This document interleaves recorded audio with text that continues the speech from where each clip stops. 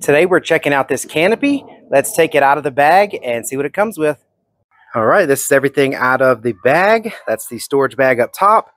This is the frame for the canopy, the roof, the screens for the sides.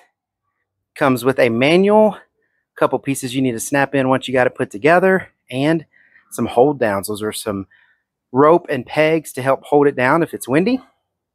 Let's go ahead and start putting this thing together. All right, and this is the first few steps of putting the canopy up. You want to pull the frame out a little bit, but not all the way. You put the canopy top on it, and this one has a two-piece top, so you kind of fold over the small center portion over the top. Then you put the larger canopy around it. There's a little piece of Velcro on every one of these corners. I just looped that Velcro on the line there to hold it in place. Now we're going to pull it tight so we can get the rest of it all hinged on, and the top should be put together. Once you start spreading it out like this, then you need to put in these little pieces here that go in the end. And basically they just slide in like this. You push in this little button to get them to slide in. Then this portion of the top goes over the end of this to keep the top of the canopy nice and tight.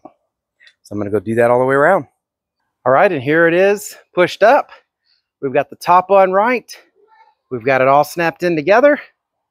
Now we're going to put on the screens. All right, and there is the canopy with the mosquito netting and everything on the sides. Top's up, everything's done. I opened up the front. It's got these little strings here that are part of the netting, so that way you can pull back the nets like curtains. Then on the inside here, you've got nice netting all the way around.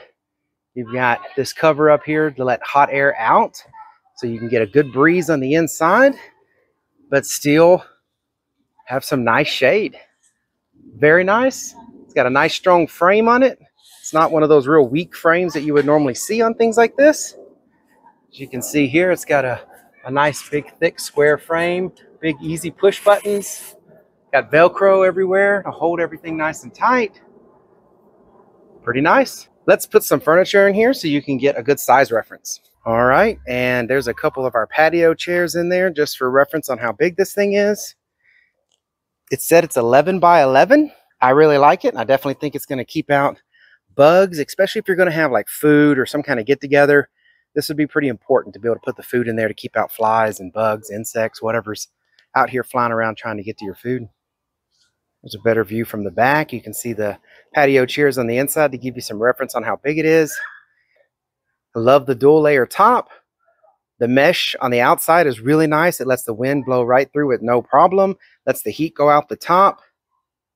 Very nice canopy. All right, so taking it down was way easier than putting it up. Wasn't that hard putting it up, but coming down, you just push a couple buttons, undo a couple pieces of Velcro, and it comes down real easy. Getting it back in the bag is not the easiest thing, but it does fit back in the bag with not much effort. Should be a real good canopy. All right, thank y'all very much for watching. Y'all take care.